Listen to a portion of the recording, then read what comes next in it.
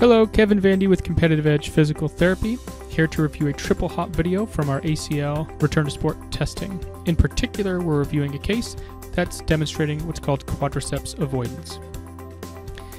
In this video, you're looking at an athlete going through a triple hop test for his non-operated side here, his left side. You see the skeleton avatar produced by 3D IMU motion sensors, and right here you see the ground reaction force vector from the force plate. This allows us to get precise data on landing mechanics and forces and to compare specific joint angles from left side to right side. As we move over onto the operated side, the right leg, and this athlete is 1 year post-op ACL surgery, we see a distinct difference between landing mechanics on this side versus the other side. In particular, there is less hip and knee flexion, there is a more jarring landing on the ground, and there's insufficient usage of the quadriceps muscle during this movement.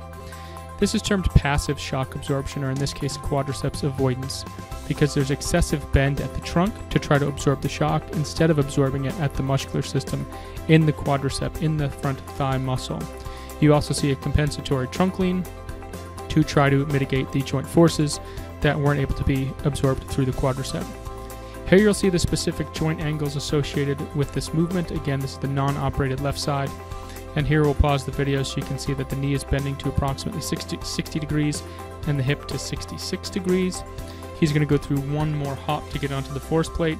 This is the maximum amount of loading during the test. And what you'll see here is the knee will bend to approximately 83 degrees and the hip to 85 degrees. You also see a forward trunk lean. The hips are back, posterior, and the knee is behind the toes. Proper shock absorption. Here you'll see a deficiency in the amount of bend at the knee and a deficiency in the amount of bend at the hip. The knee is markedly different compared right side to left side.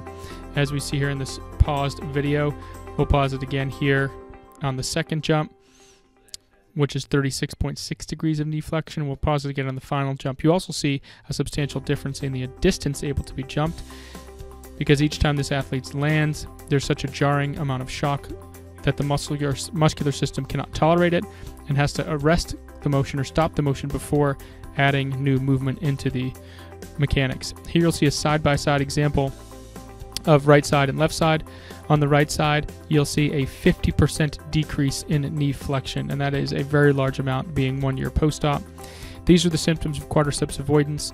These are the things we see in terms of decreased knee flexion, decreased hip flexion, and a compensatory trunk lean.